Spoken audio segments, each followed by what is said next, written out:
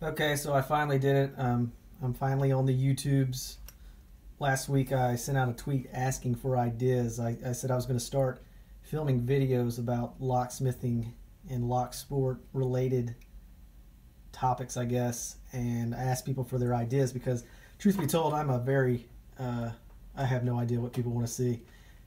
So I figured I'd ask for help, and one of the first topics that came up was small format interchangeable core, or SFIC. Somebody wanted to know the, I guess, process for pinning or combinating small format cores.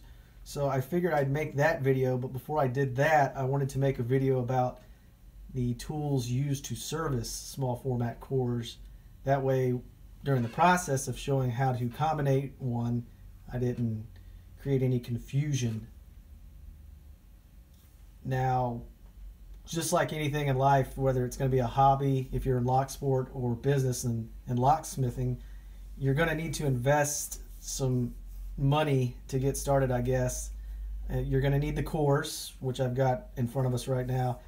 You're going to need pins, you're going to need key blanks, you're going to need caps, and you're going to need springs at the very least. Now, in addition to that, you're also going to need a few tools to service them. The tools I'm going to show you today, you don't necessarily need all of them.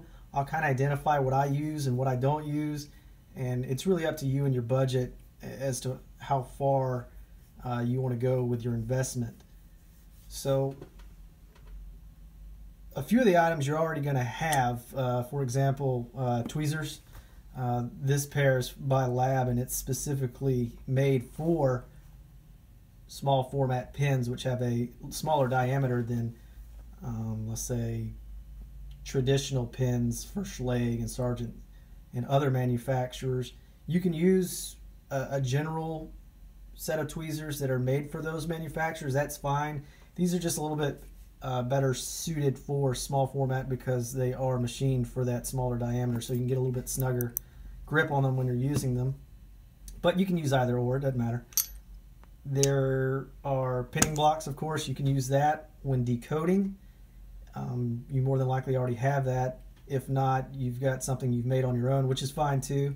Just anything to keep track of the pins as you pull them out.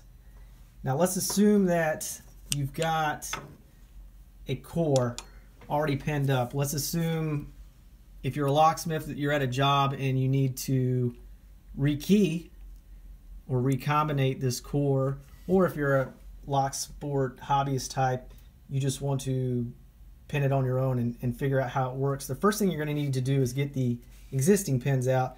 As you can see at the top, this one already has caps in it because it's got pins. It's already pinned up.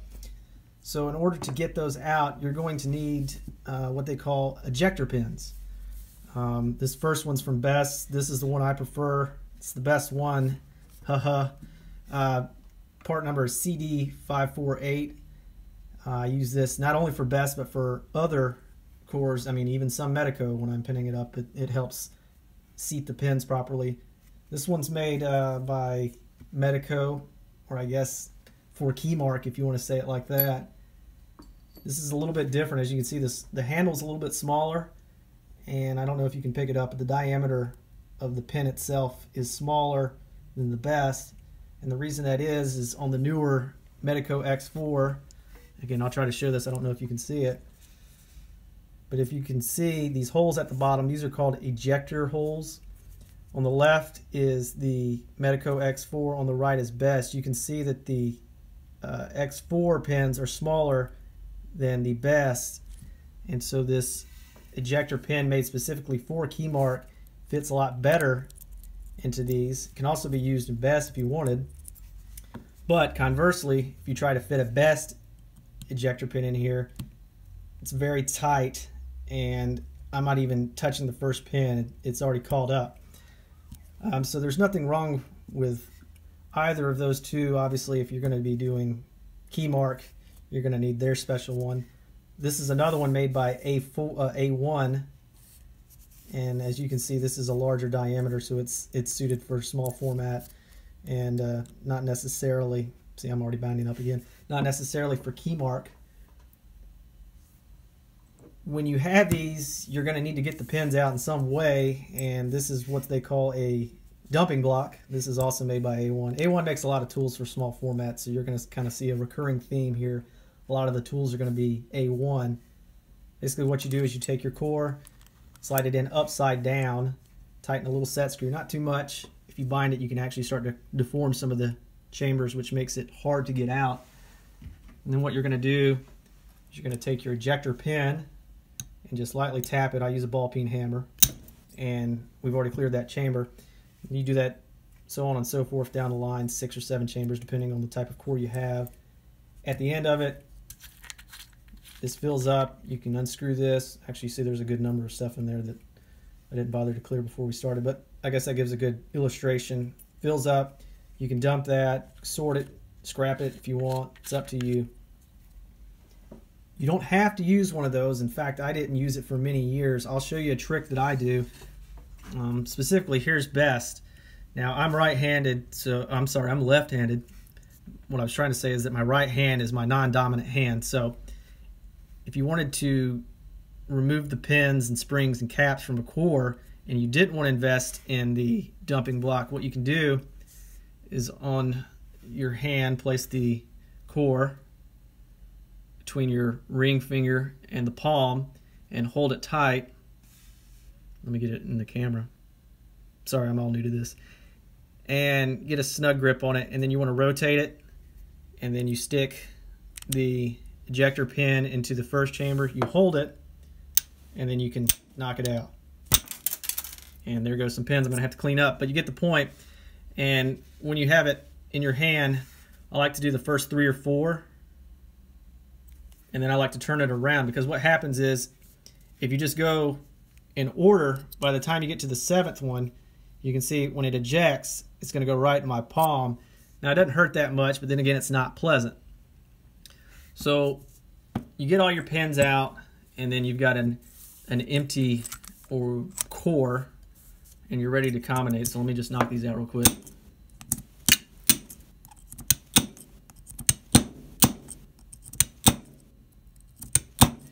Okay, so we've got it out. I guess I should show you decoding first. Okay, let's say you've got a core and you want to decode it to find out the pins. One of the tools you can use is a decoding block. This is also made by A1, surprise, surprise. And basically, this allows you to knock out the pins but still maintain their order in the core, so that when you remove the core and you open this up, you can see the pins in there and measure them. Say if you were decoding for the control key or something else. The way this works, again, just like the dumping block, you slide it in upside down, loosen the set screw, tighten the set screw, again, not too much. You knock the pins in, all of them, loosen your set screw, and then very carefully slide the core out, push it down, and then set it down, and then there would be all your pins, and you could decode it there. You don't have to use that. Again, I'll show you how often we use them. We've got spare new ones that we've never even used. So, but it's up to you. Another way you can do that without having to invest in a tool is, let's say we've got a core here. This is an X4, so I'm going to use this different ejector pin. What I do is I place the core top down so that the caps are facing towards the mat or whatever you're using, and I knock it out. So once I've got it out, or I'm sure that the cap's out, what I'll do is I'll lean it forward, and I'll go ahead and pull the pin and the spring out of the way. And then what I'll do in one motion is I will push the pins out with the ejector pin while I'm pulling the core away from me. And what that's going to do is it's going to drop them in the order they are. Now, obviously, that's a little bit sloppy, but I know which one's the top, which one's the control and build up, which one's the master, and then which one's the bottom. And then I can take that and put it into my pinning block if I wanted. So that gives you, I guess, a few options on how to remove pins in a way to decode them. Now, let's say that you're starting from scratch and you want to pin one up. you can turn around and reuse that capping block or that dumping block and just turn it right side up so that now you can pin from the top.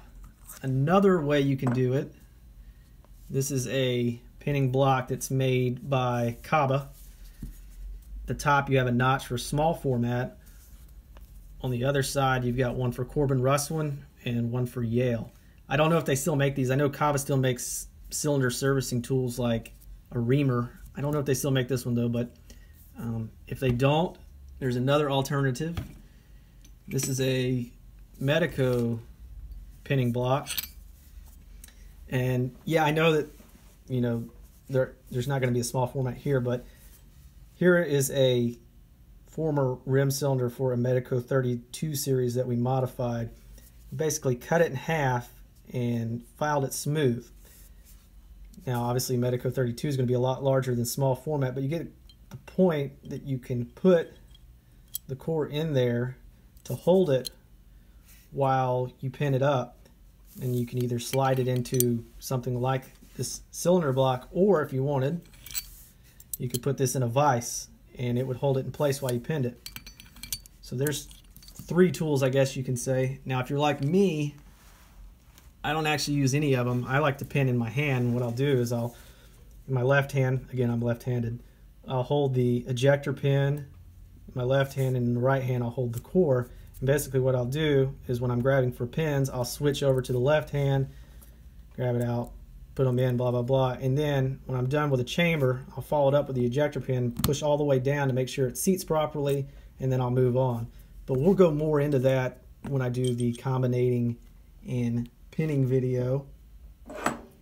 So when you've got it all pinned up and you want to put the caps on, if it's a capped core, and we'll explain the difference between capped core and a cover, or a spring cover, I guess.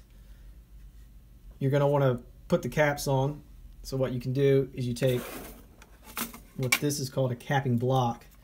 Seems like everything's called a block. You drop your spring in. I don't have any caps here. Put your cap on top, and you're going to take this capping tool, set it in, hammer it, and that'll cap the core, or that individual chamber rather. These are very popular if you're going to be doing them in the field. If you're going to be doing them at home or in your shop or whatever, you can also use these a lot cheaper than capping presses, which I'll show you in a bit. But these are very ubiquitous, cheap, easy to use. The only thing I don't like about them is that over time the tip of this tool can mushroom out and deform, and when that happens the caps won't necessarily seat properly. So you kind of have to pay attention to it and keep up to date with it, make sure everything's where it should be. Otherwise you'll get those uneven caps, and that's not fun. Now I said something earlier a little bit about covers. Not all small format use caps. Peaks by Kaba does not. Falcon is the big one that doesn't. So what you'll have to do is get spring covers. And you're just going to have to imagine here, and I know this is caps, but if it was a cover type core like a Falcon, you'd have a channel that ran the length of the chambers. You put your springs in, obviously. You put your cap on top, and of course the springs are going to be pressing this up, so you kind of need both hands when you do it, but this is just for illustration purposes. And then you can use a staking tool, and this is a tool that you might already have for servicing other cylinders. You press that on top, pushing against the springs while you're doing it. Of course, it's going to be really hard because there's no channel for me to do it. But anywho, you hold it in place like that. Take your ball peen hammer, tap it in, and that's how that's held into place. Pull that one out. One more tool I like to use before we go to the capping presses is just a standard housing for it. And what this is for is it helps greatly after you've pinned it, after you've capped it or put the cover on it. If you take your control key, slide it in here, then I'll lubricate it, then I'll test the keys out. And the reason for that is number one, I'm not going to be getting lubricant all over my fingers. And then number two, it gives me a better grip. So when I'm testing out keys, I can hold it, you know, basically with my whole fist, as opposed to with this, you know, I might only be getting my index finger and the thumb. So those are just some of the tools for servicing, whether you're pinning one up, decoding one, emptying it out. Of all the tools, really, I'm going to be honest, I use the ejector. When I'm decoding, I'll pull it out the way that you saw me do it. I don't really use these. I don't use... I just basically lay them out on the mat. That's easy enough for me. That's the way I've done it for years. If you do it differently, more power to you. That's just not how I do it, and that's not a knock against those who do. It's just, you know, that's my habit. That's how I got started, and that's what I do. You don't necessarily need any of the fancy pinning blocks. If you want, though, I mean, more power to you. Like I said, it's up to you. You'll definitely need the capping block, however, because you're not going to be capping without it unless you're using a core that has a cover, and then I guess in that sense you could stick it into the modified housing that I spoke about earlier and then cap it that way. I guess you could also do the same in the Kaba pinning block. In fact, when I do Yale, I'll slide them in here, and since Yale uses spring covers, I'll cap them right here in this using the staking tool. But that's basically it before I show you the can't think of the word, press. So there's a few different presses I'll show you. This first one here is manufactured by Best, and this individually caps. And when I say individually, what I mean is that you have to manually load, there's a cap, you have to manually load a cap into each chamber. So if you've got 6 chambers in your core, you're going to have to load up 6. So you put your core in through here, drop your pins or your springs down, and then follow that up. You're going to load each pin. There's a handle right here you pull down, and it's going to press them in. A faster and better way, in my opinion, is this machine that's made by A1. No surprise, A1 making more stuff. This uses strips rather than caps, and it actually presses out the caps from the strip. So what you do is you load your core in through here, put your springs in, then take your strip, lock it into place. Again, you pull down on the lever, and it'll press fresh caps right into the core itself. And then when you do it a few thousand times, you'll have all those leftover ones that you can recycle, hundreds and hundreds. Here's the part number, CS250, if you wanted to use a strip or if you're interested in strip. But other than that, that's basically the servicing tools for small format. Like I said at the start of this video, I'm going to start making videos based on requests from what people want to see, what they want to learn about. And the best way to do that, you can either leave a comment on this video, or you can find me on Twitter at I Like the Falcons, because I like the Falcons, and just make a request and I will do my best to cover it. The only rules are I don't do bypass, I don't talk about bypass or picking or anything like that. The associations I'm a member of really wouldn't like that, and truth be told, I don't really want to share that information anyways. Besides, there's people that do it elsewhere and probably do a better job than I ever could. So thank you for taking the time to watch the video. If you have any questions, feel free to comment and I'll do my best to answer, and hopefully I kind of gave you an idea of what you need to know as far as tools for small format. Thanks.